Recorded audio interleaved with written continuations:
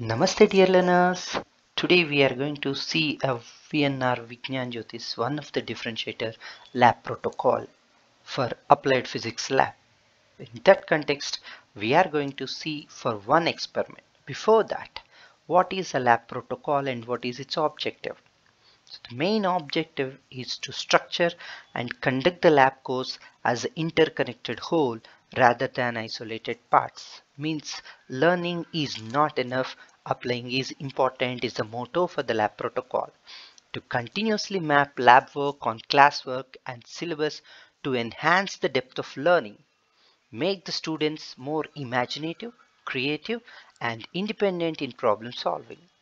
Motivate the students to design and planning of new experiment rather than just conducting the experiment, and to make the students to feel that they're accomplishing means heartfully they're completing the task of a major project or a task or a simple experiments in the lab, and to incorporate intellectual and manual skills of doing something.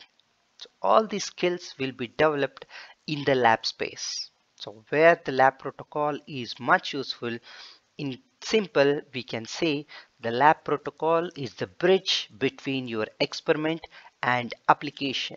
The experiment what we are doing here are going to be applied somewhere. What is that somewhere is known with the lab protocol. In that context, in this video, we are going to see one experiment, that is diffraction grating using laser, which is a part of applied physics lab. And for that, first we'll see the concept, the diffraction. You all know diffraction is nothing but a bending of light at sharp edges. And another new word come into the picture here, grating. Grating is nothing but multiple slits. Multiple means how many? Is it 2 or 3 or 4? But how many are there? There are dealing with 12,500 to 15,000 lines per inch, or you can say slits per inch. We are going to deal with such kind of grating. Now come to diffraction. As we discussed, bending at sharp edges. But is it enough to get diffraction? No.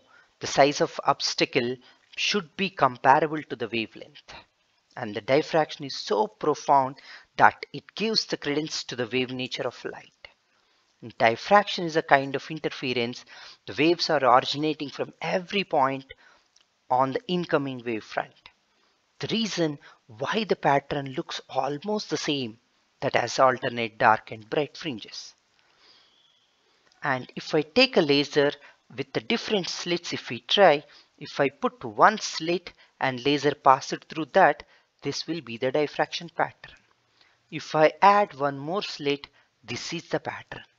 If I add one more, see the pattern how it changes.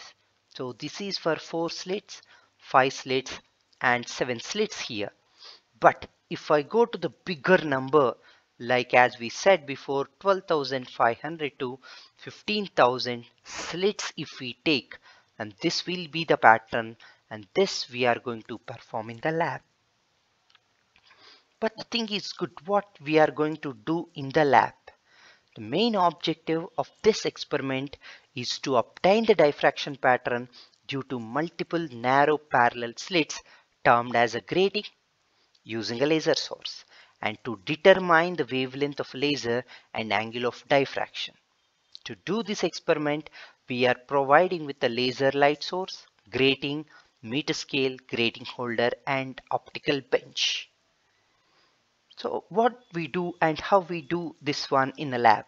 We will take this laser source, and this is a grating we will take, and when laser is incident on that, that laser gets diffracted. That we are going to experience it practically in the lab. But what do we measure? We calculate this angle of diffraction theta for order 1. This is for 2 theta. By using this, we are going to find out the lambda, that is wavelength of given laser source. In this, D is a grating element. So grating element is nothing but in simple slit width.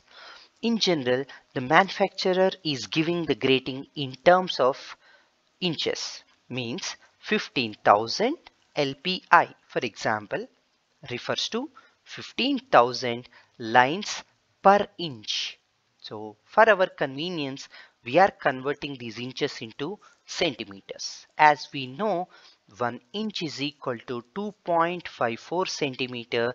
So this D can be written as 2.54 centimeter by N, where N is the number of lines in a grating and here M is the order of diffraction. It depends on number of lines in a grating. We are going to have different orders, so that we will experience it in the lab. That's fine. We do the experiment and we apply this formula and we calculate the wavelength. But what is the useful of this one? So the major applications of diffraction is, in simple, we can say it establishes the wave nature of beam particles. That's fine, but what is end application? So diffraction resolves the image produced by source consists of two slightly different wavelengths. So in a resolution, this diffraction play a role, and we are all using digital data storage data in CD and DVDs. So that recording into the CD or retrieving or reproducing the data from the CD, we use lasers. That is with the different wavelengths. So the wavelength play a major role at this, and the wavelength of laser can be found out using this experiment. And another one, in microscopes, especially focusing biological microscope, we use lasers and diffraction phenomena. And another most important one application is a holography.